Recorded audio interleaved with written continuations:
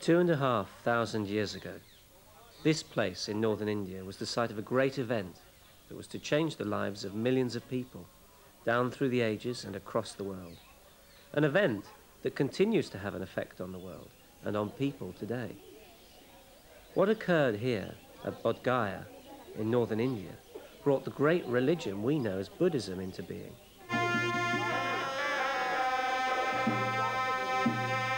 In the 6th century BCE, this was a quiet, woodland place, visited only by wandering holy men, seekers after the truth. One day, a man called Siddhartha came here, chose a tree, and sat under it to meditate. He was searching for the answer to the question of why there is old age, sickness, death, and suffering in the world. We don't know exactly how long he sat under that tree, deeper and deeper in meditation, but eventually he achieved the state we call enlightenment.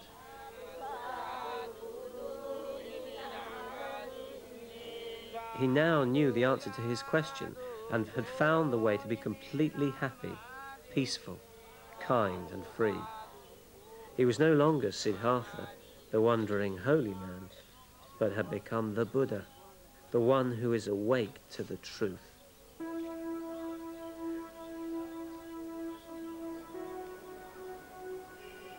From its birthplace at Bodh Gaya, the practice of Buddhism flourished throughout India and spread into Sri Lanka and other countries of Southeast Asia, as well as China, Tibet and Japan. Now, Buddhism has also come to the West. At many of the Buddhist holy sites there are ruins, the evidence of a tradition that was once practiced by 1/3 of the world's population. These holy sites are still an important focus for Buddhists today. For many centuries, people have travelled to this spot where the Buddha gained enlightenment, to bring gifts, prostrate, meditate, pray, light candles and worship. These pilgrims come from many different countries. Some of them live in parts of the world not traditionally thought of as Buddhist, but where the practice of Buddhism is growing. It is not always easy to tell who is a Buddhist. From the outside, they can appear very different. Some wear yellow robes, some wear red robes, others wear Western dress. Some shave their heads, others have long hair. There are men, women, and children. So, what is a Buddhist? A Buddhist is anyone who follows the teaching of the Buddha.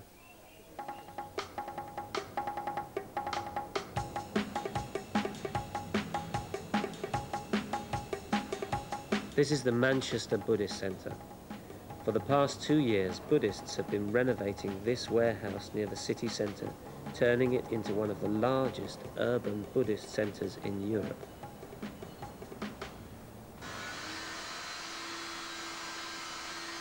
Sahaja is a Western Buddhist and an artist who works in metal. What the Buddhist says is everybody can be like him. Everybody on the planet can develop or be like what he is. You know, you develop certain qualities like wisdom and love and compassion, and you need to be quite fearless. You can come from anywhere and be a Buddhist. It's not like you have to be a certain type of person. You know, you can be rich, you can be poor, you can be any race, you can be any class. It doesn't matter where you come from or what age you are or what sex you are. So Buddhism is a very universal thing. It's a way of life. You take the Buddha as an example of what you can be or what everybody can be. The Buddha is important to me because he represents, he basically did it, as it were. He went out there and did his thing and got enlightened.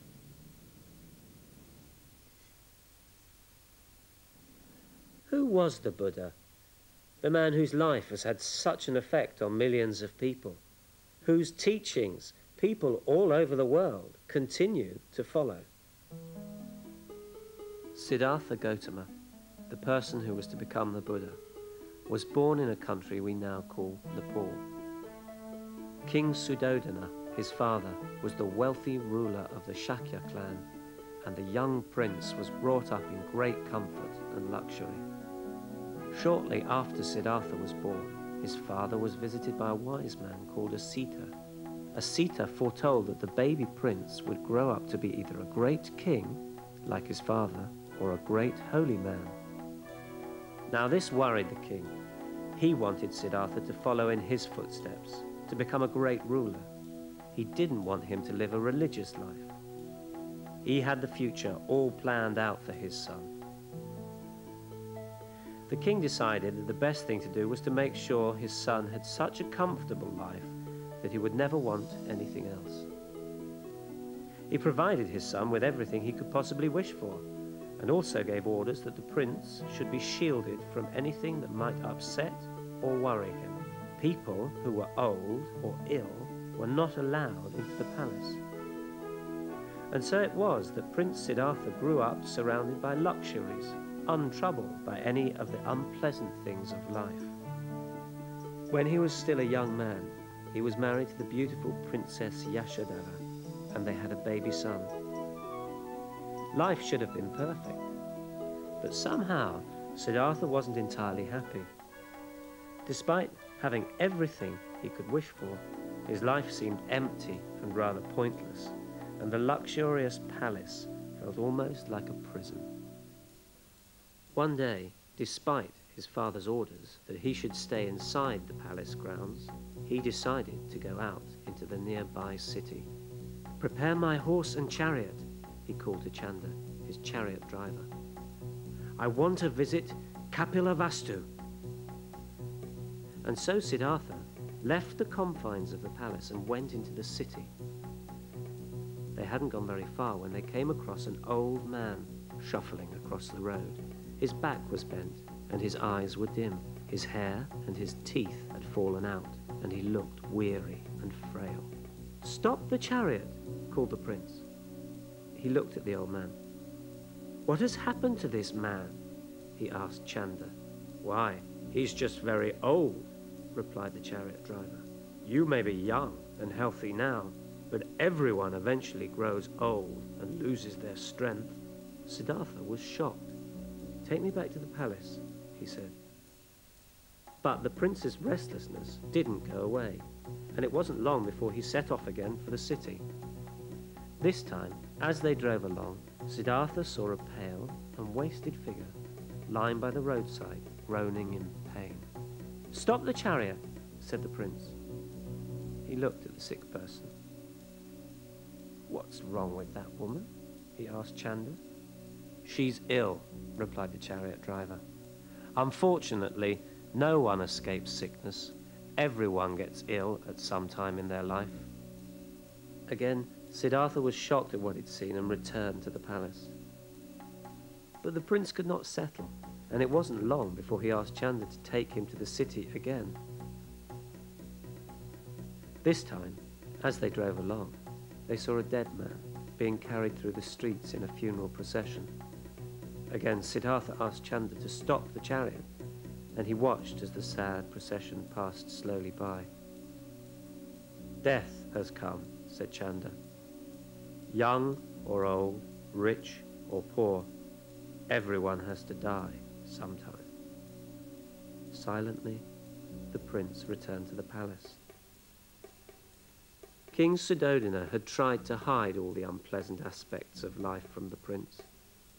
But in fact, no one can be protected from old age, sickness, and death. These sights made a huge impact on Prince Siddhartha. They set him thinking, and he couldn't ignore the questions they raised in his mind.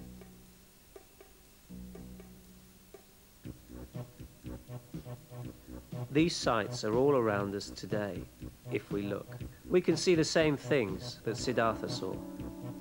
There is sickness and old age, even death, as well as many other signs of suffering. Yet it is hard to really acknowledge the suffering in the world. Often we try not to notice, or we distract ourselves so that we do not have to think about it.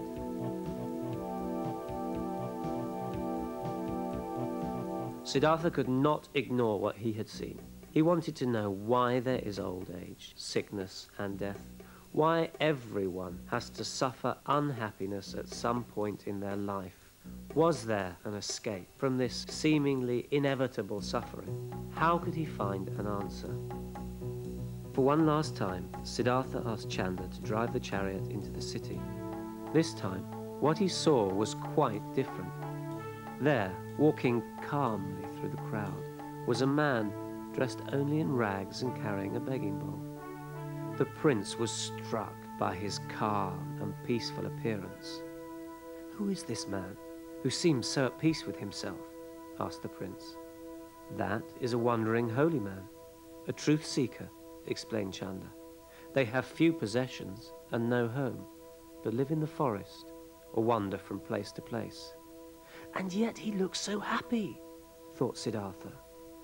"Perhaps that is the way for me to find an answer to my questions." Siddhartha knew that if he stayed in his comfortable palace, he would easily become distracted from his search.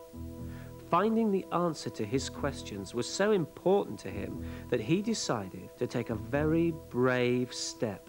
He decided to leave his comfortable life and his secure future, to go forth from all that he had known and set out on a quest. The king, however, had noticed that his son seemed restless and dissatisfied.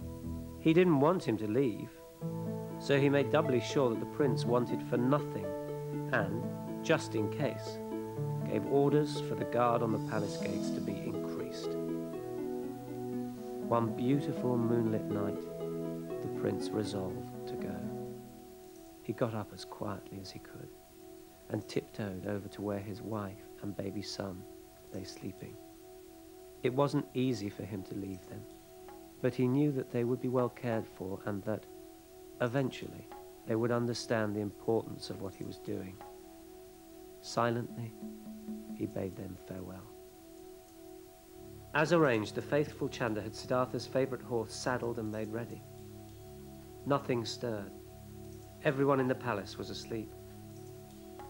Silently, they crept through the moonlit courtyards to the great gate. Even the horses' hooves hardly made a sound. "Look, even the guards are asleep," said Chanda. "How strange." And they pushed open the great gate, mounted the horse and rode out into the night.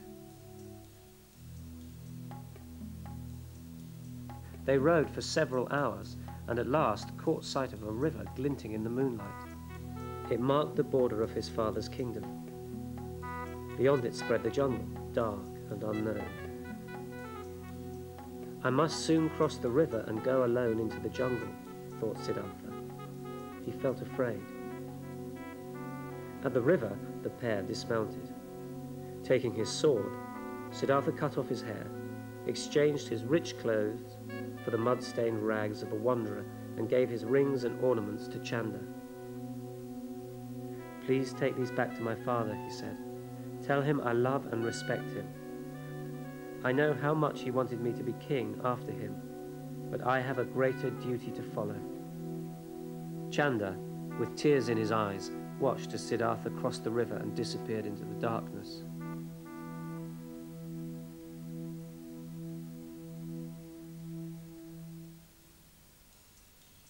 For 7 years, Siddhartha lived the life of a mendicant. He spent time with different teachers, learning what they had to teach him. He was a good student and learned well, but in spite of this, he realized that their teachings did not get to the bottom of the problem of sadness and suffering. Some people thought that living an ascetic life and subjecting your body to great hardship was the way to find out about the truth of things. So Siddhartha tried this method. He sat out under the midday sun, surrounded by blazing fires. He reduced his food to 1 grain of rice a day and grew so thin that if he put his hand on his stomach, he could feel his backbone. He became well known for these practices and had 5 disciples who practiced the ascetic life with him. But he discovered that living like this was not the answer. I am almost starved to death, he thought, and so weak that I can't do anything successfully. But I am still no nearer the truth. Siddhartha was not afraid to admit that he had made a mistake. He took some food and began to care for his body again. Then he remembered an incident from his childhood. He recalled how one day, as he had sat in the cool shade of a rose apple tree, his mind had become delightfully clear and that he was able to understand things easily. Perhaps that was the way he should try now. He found a beautiful, quiet place near a river, chose a tree, and sat down under it to meditate. I shall not move from this spot until I have discovered the answer, he vowed, no matter how long it takes. No one knows just how long Siddhartha sat there in ever deeper meditation. But there came a time, just as the sun rose, when a great change came over him, and he knew that he had achieved his goal. Through his own efforts, he had seen deeply into the nature of how things really are. That experience had changed him so utterly that he was no longer an ordinary human being. He was totally free. He was completely peaceful, happy, and compassionate. He had become enlightened. He had become a Buddha. The word Buddha means one who is awake, awake to the truth. So what was the great truth that Siddhartha Gautama woke up to? What was it that he understood as he sat on the bank of a river meditating? Buddhists believe it is only by becoming enlightened ourselves that we can really understand what enlightenment is. Ideas and words can only point the way. They believe that in this newfound wisdom, the Buddha understood that everything is constantly changing, that nothing stays the same or lasts forever. He saw that all things are interdependent, ceasing to exist when conditions change. This is true both of ourselves and of other people, of our belongings and the world around us. It is even true of the stars. Nothing in the universe lasts forever. He understood that although this is the way the world really is, we don't want it to be like this. Instead, we live our lives expecting things to last. We want things to be permanent, and when they turn out to be impermanent, we suffer and are unhappy. Motivated by compassion, the Buddha wanted to help others understand what he had understood, so that they, too, could be free from suffering and unhappiness. But was it possible for him to communicate to others what he had realized? As he sat under the Bodhi tree, he looked out over the world. In his mind's eye, he could see a pool. It was full of lotuses. Some of the lotuses were still submerged in the mud at the bottom. Others were beginning to grow upwards through the water. Some of the flowers had reached the surface and, standing clear of the water, were opening in the sunlight. The Buddha knew that all beings have the potential for enlightenment. He could also see that people were in various stages of development. Some, like the lotus buds, were just beginning to grow. Others, like the lotuses reaching towards the sun, were ready and would be able to hear the truth and understand for themselves. And so the Buddha resolved to let others benefit from his newfound wisdom. He would teach what he had discovered to anyone who was willing to listen.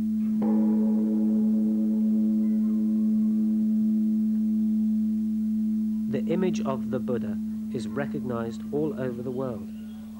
To find out about its symbolism and what it means to Buddhists, we visit Yasho Mitra, who teaches at the North London Buddhist Centre. Here we have some lotus flowers, which you would expect to smell really lovely. But in fact, they don't. They smell quite strange because the reason is that they're not real lotus flowers, they're made of cloth. The reason for that is that we don't get lotus flowers in this country, they don't grow here. But we do get Buddha figures, and here we have Buddha figure here in London. Now this figure, you can see straight away, is not perhaps like your ordinary Buddha figure. You know, it's represented as a Westerner. You know, he actually looks a bit more like a Westerner. And the reason for that is it's very important that we should understand, that we should see and be able to feel that we can become enlightened too. You know, it's not something that's limited to somebody who lives in China or Japan or India. We can do it whether you're English or whatever. You know. So this figure is made to look a bit more like a Westerner. And I want to tell you some things about the figure. Most Buddha figures sit in what's known as the full lotus position. So he's cross-legged, and each foot is resting on the opposite thigh. This, as I said, is known as the full lotus. And the idea is that it's a bit like a lotus flower. You know, lotus flower is a symbol of spiritual development, of unfolding, you know, unfolding your potential.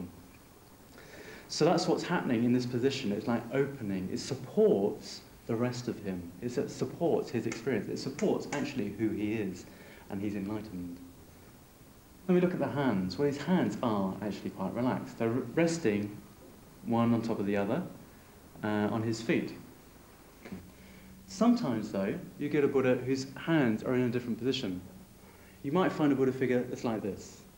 If his hand is in this position, it means that he's teaching. And this is the mudra of teaching. So he's communicating his understanding of reality, of things as they are. Sometimes you'll find his hand in this position, which is the mudra of fearlessness. Simply means that he's not afraid. He'll sit there and face anything. The Buddha has faced everything. There's nothing that scares him, nothing at all. On other figures, you'll get the other hand in this position, which is the mudra of generosity. You know, he's reaching out as if to help and to give, you know, to us, to help us. It's that acting out of kindness and compassion. So with the two together, you have fearlessness and generosity. He's strong, he's powerful, but he's also open and kind and interested in us. What else can I say? Well, let me talk a bit about his face. You can see that he's very still and very focused. His eyes looking down, straight ahead, unwavering. Wave my hand in front of his face and nothing happens. He's completely focused and concentrated. His mouth is supposed to have a very, very slight smile. You know, it's like it's representing the fact that he's spontaneous, he's playful. Actually, he's friendly. You know, he's not just a concentrated, focused man. He's actually a friendly guy who wants to come out and meet people. You know? He's generous. Sometimes on a Buddha figure, you'll get a mark on the forehead, just here, which represents the third eye. Well, what is the third eye? You might have heard of it. Well, what it represents is that the Buddha sees not only with both eyes, but he sees with his mind. He sees really clearly. He sees everything. He understands everything. Right? Similarly, these great big earlobes, which I don't know if you can see them clearly, but you know they're much bigger than mine or yours, represent the Buddha's wisdom. And if I put my head next to his, you probably notice there's something that I haven't got, which he has. There's something missing. Well, I'm not enlightened. The Buddha is. This here is an Ushnisha, and that represents the enlightened consciousness of the Buddha, which means that, well, what he has understood, what he sees, what he experiences is far beyond what an ordinary human being experiences and sees. And if you take in the whole figure, from the legs, through the feet, the hands, the upper body, the head, you get a sense of calmness. You get a sense of the stillness of the Buddha's mind. And that's represented in his body, the way he's sitting here. Like I said already, he doesn't move, you know, push him and nothing happens. But he's also very strong. He's got broad shoulders. Well, not all Buddha figures are muscly. This one is. He's got strong biceps. He's really, you know, thick-set. He gives you a sense of power, which is spiritual power. It's like his power within. This guy is really strong. Not necessarily physically, but mentally and emotionally, he's strong. He's no pushover. And nobody can push him around. So you get this combination of qualities of calmness and stillness and serenity with power, with strength. Quite a combination. And there it is. That's the Buddha figure, sits here. in our shrine here in North London, giving us all a sense of what we can become, the fact that we can become enlightened too, like the Buddha did.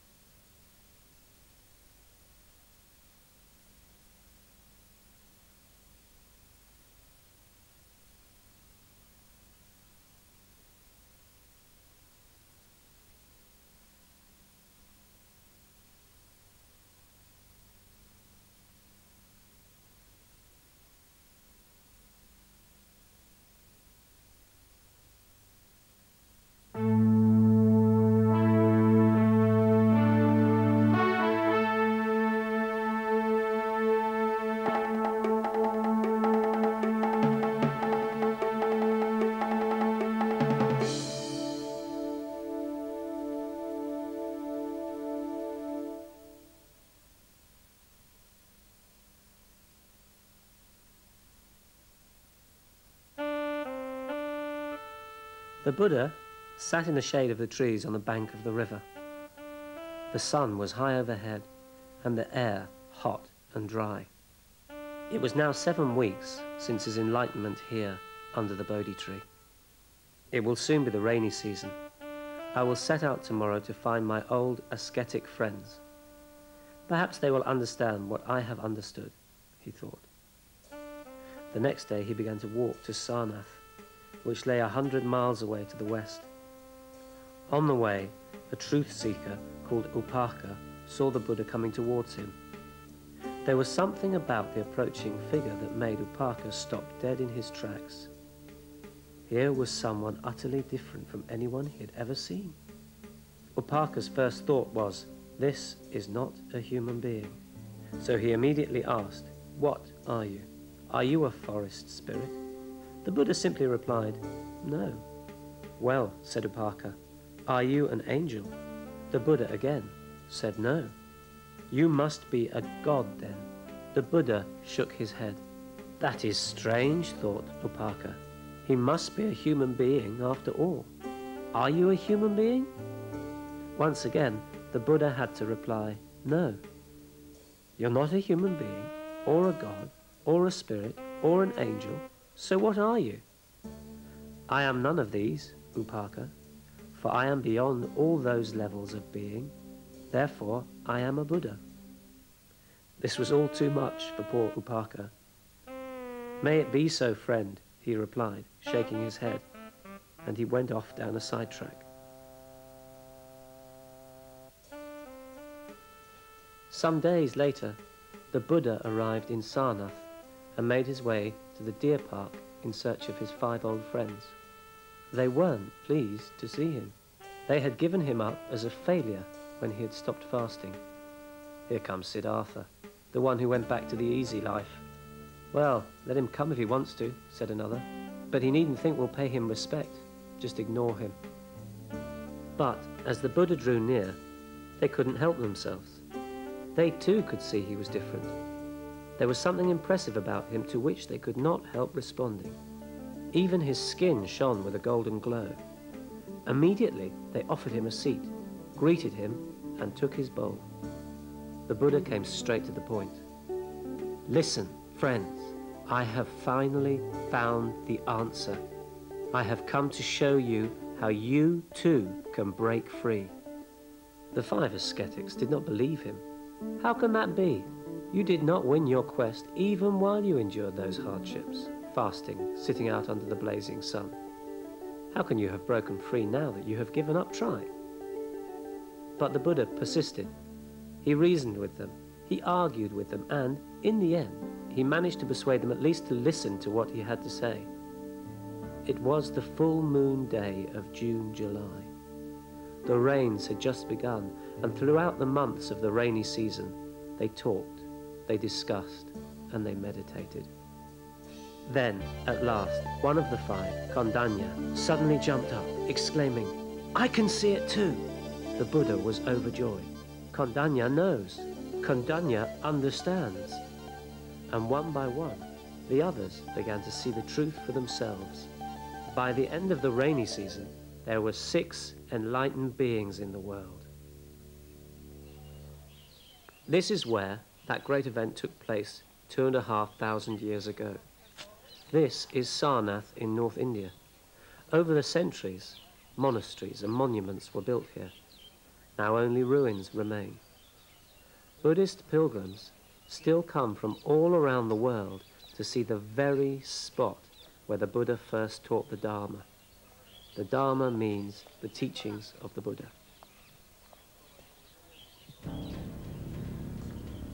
The symbol for the Dharma is a wheel, and that full moon day when the Buddha started his teaching is known as the first turning of the wheel of the Dharma. This day is now one of the major Buddhist festivals, known as Dharma Day, the day on which the Buddha began to teach. So what was it that the Buddha actually taught during that rainy season that enabled his friends to understand the truth for themselves? His first Dharma teaching is known as the 4 Noble Truths. The teaching was based on an Indian medical formula well known to doctors. This is a Buddhist boys' hostel in Pune, central India.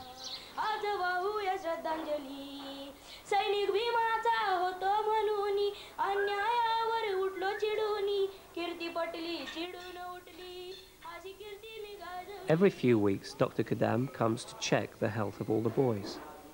Most of them are in good health, but there's always some who feel a little out of sorts. Being ill is part of life. Simply understanding that one's life is not always going to be happy is to understand the first noble truth. The first noble truth says that our experience of life is unsatisfactory because although at times things go well, they can also go wrong. At some point, life involves suffering.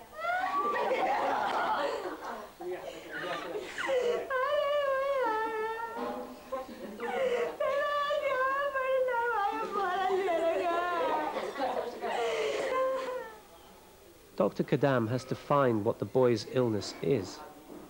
She does some checks and asks questions about his symptoms. Eventually, she will come to a decision about what is the cause of the illness. The Buddha's second noble truth is like this. He says that there is a cause for our feeling dissatisfied in life, and that the cause is craving. We all have this tendency to want more and more. We're rarely happy with what we've got. There's always something else that we need to make things just right. Want, want, want. Suffering is caused by craving.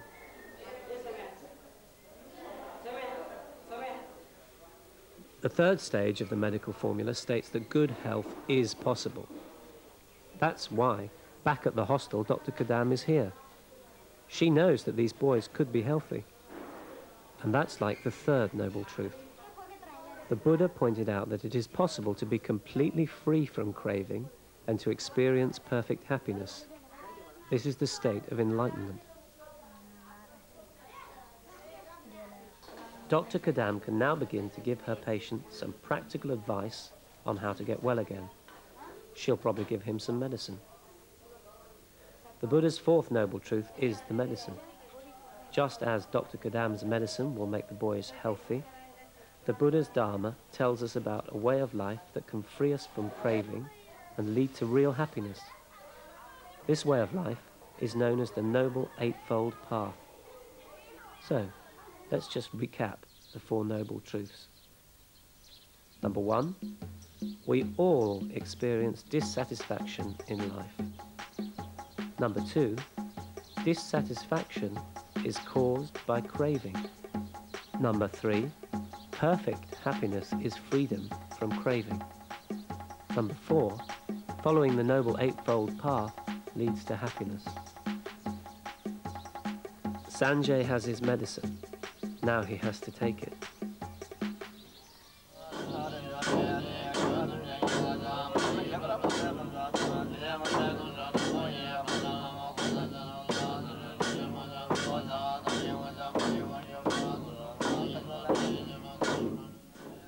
From the earliest days of Buddhism, following the Noble Eightfold Path has been the central feature of Buddhist practice. That's why the wheel of the Dharma has 8 spokes, or multiples of 8. The symbol shows just how important this path is in Buddhism. In fact, you could say that Buddhism is this path. These monks at Rizong Monastery in Ladakh live their lives by this teaching. Every moment of their day is guided by the steps of the path. They live in a traditionally Buddhist region in very simple surroundings. But is it possible for Buddhists in today's busy Western world to live by the Noble Eightfold Path?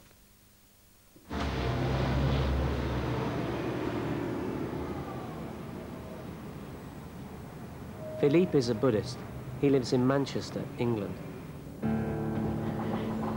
Like Prince Siddhartha, before he became the Buddha, I've got loads of questions. What is life all about? Is my life worth living?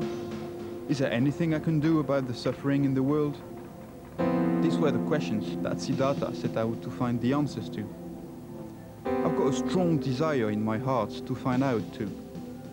I suppose I see what Prince Siddhartha saw before he set out on his quest. And happiness and suffering are everywhere. And I too want to respond. But I want to find a way that will really change things. I've tried pressure groups, politics and all that, but they only got me so far.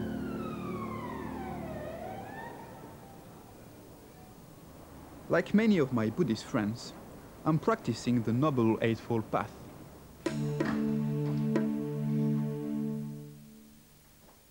The first step on the path is called right vision. To actually practice Buddhism at all, I have to have some vision or idea that there's something worth working towards. The Buddha taught that real happiness can be achieved by our own efforts.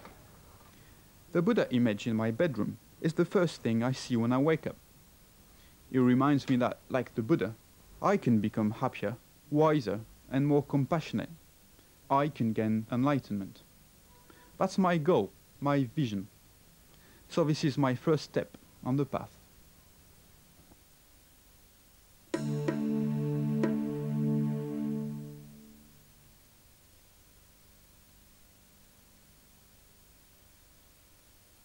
Next comes right emotion.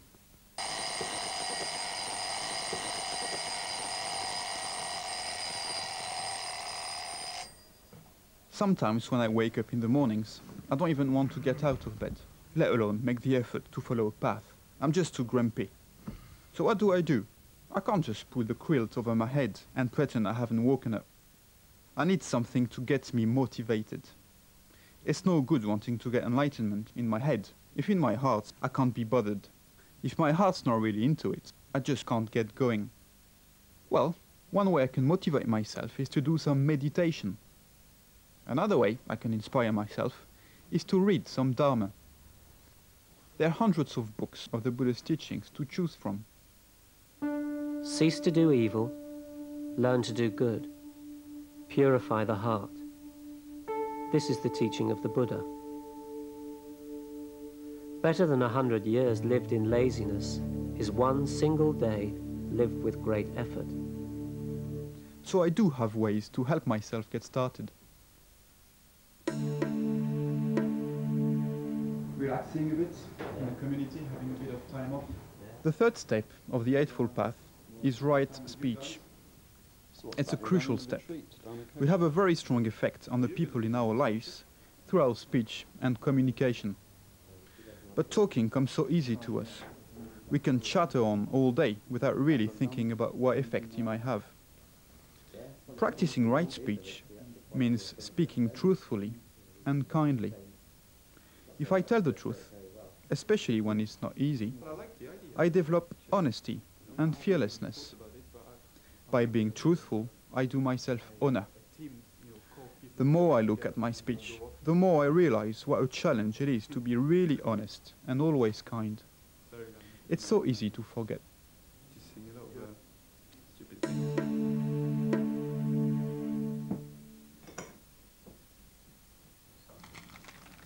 The Noble Eightfold Path is a Buddhist practice that covers every aspect of our lives.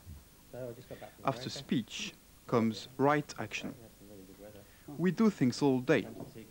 Everything we do is an action, so everything we do should be right action. So what, you might ask, are right actions? Buddhism says that the key to right action is intention. Why am I doing what I'm doing? Behind every action is a state of mind. So what state of mind am I in right now? If I catch myself being greedy, I know I'm in a negative state of mind.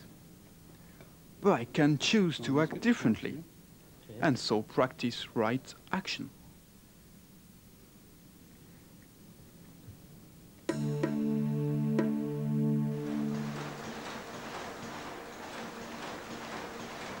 If I want to do more than practice Buddhism in my spare time, I have to give serious consideration to the fifth step of the path, right livelihood. Livelihood means the work that I do. I earn my living by helping run this printing business in Glasgow. Hello, in print and design.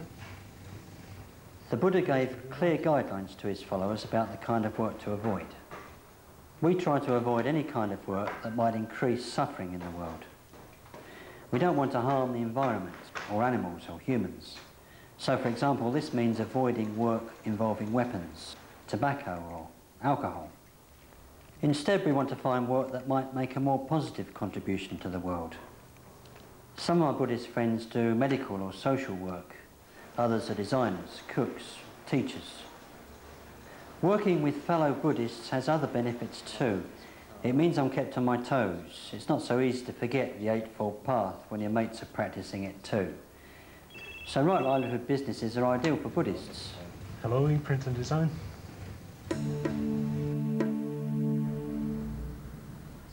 Stretch your inner heels and the balls of your feet upwards. Keep the weight still. So Buddhism is concerned with the development of our minds. The last 3 steps of the Eightfold Path are about working on our minds. The 6th step is right effort. I can find myself in different states of mind from one moment to the next. So what can I do about this? Buddhism says that our state of mind affects what we can do and how we can do it. You can certainly see that in my yoga class. Can you see any lazy mental states in today's class? So I need to ask myself regularly through the day, what state am I in? Then I can change that by making more effort. Stretch the fingers, stretch the palms in. I can change how I feel and think. With right effort, I can develop a more positive, brighter outlook, an outlook which in turn helps me with all the other steps on the path.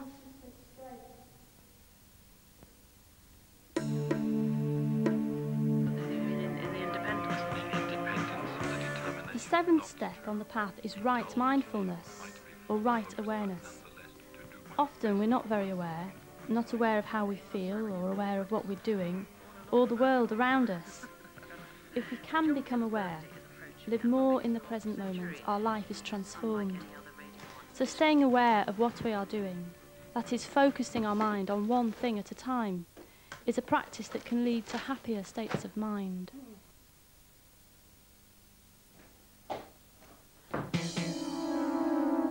Instead of rushing through this job, I can actually slow down and even find enjoyment in what I'm doing. I can see the beauty of the bubbles, hear the swishing of the water. Rather than just wishing I was somewhere else, my mind can be settled and calm.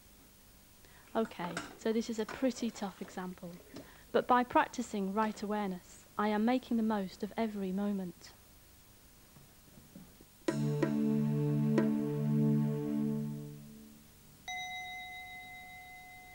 In my Buddhist community, we begin our day with meditation. This is the 8th step of the Noble Eightfold Path, right meditation. Transforming myself in all these ways is quite a task. I can only do that if I know myself well.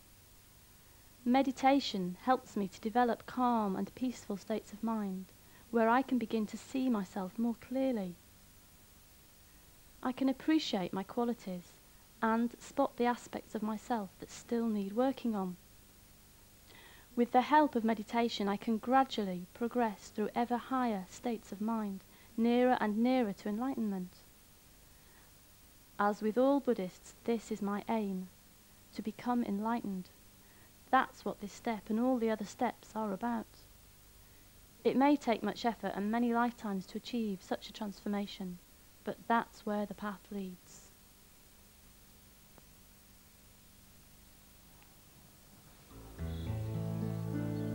Throughout Buddhist history, there are countless examples of people whose lives have been changed by the Buddha's teaching. This once great column stands in the deer park at Sarnath in northern India. It was built by Ashoka, who was emperor of India about 200 years after the time of the Buddha. It reminds Buddhists of how the Dharma can change the world. Ashoka was a cruel and ambitious ruler. Even though his empire already covered most of what is now India, he wanted to conquer even more kingdoms. I will surely be remembered as a great and fearless king, he thought. With a huge army, he invaded the neighboring kingdom of Kalinga. The Kalingans resisted courageously. The battle raged long and hard, but finally they could not withstand the great army of Ashoka. Many soldiers were taken prisoner, but thousands more lay dead or dying on the battlefield. As Ashoka looked over the battlefield, the scenes of pain and bloodshed suddenly filled his heart with sorrow. So many thousands have died here. So many Kalingans are now homeless. All this suffering was caused by my greed. This cannot be a day of victory for me. From that moment, Ashoka's life began to change. Never again shall I lead my people into war. Instead, I shall become a true follower of the Buddha's teaching. Now, instead of pursuing a life of war and violence, Ashoka put all his energy into following the path of peace, dedicated to the happiness and well-being of all. Soon, hospitals and rest houses were being built. Trees were planted along the kingdom's highways to provide shade for weary travelers. Ashoka's new guidelines, aspects of the Dharma, were carved on rocks and pillars all over the kingdom. Excellent it is to listen to one's father and mother. Excellent is generosity to friends. Excellent it is to abstain from killing living beings. The king wishes men of all faiths to live in his kingdom. Soon, missionaries were sent in all directions, to neighboring kingdoms and beyond.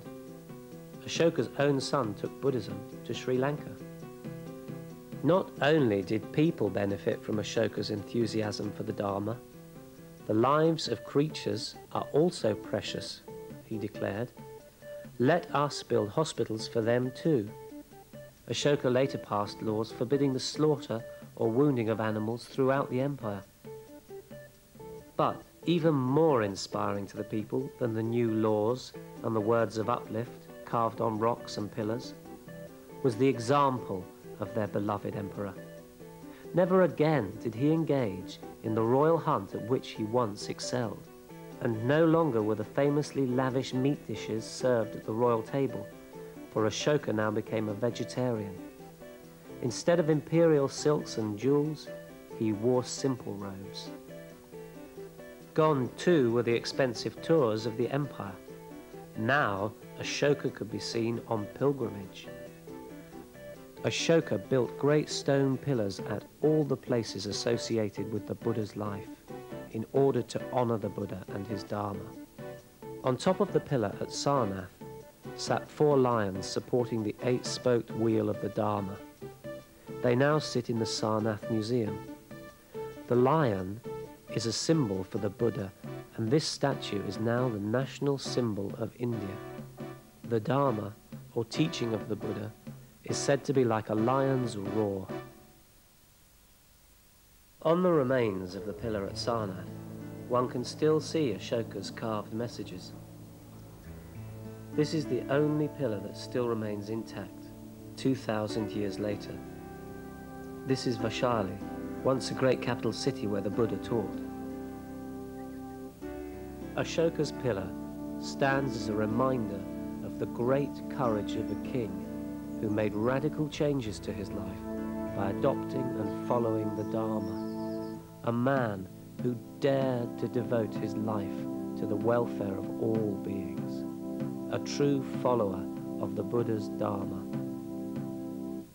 The Dharma is a rich collection of teachings which anyone can follow. All the teachings of the Dharma lead towards a greater understanding of enlightenment. As the Buddha once said, the Dharma is like a finger pointing to the moon. The aim of all Buddhists is to follow the finger and see the moon for themselves. In the next program, we will continue to explore what the Buddha taught.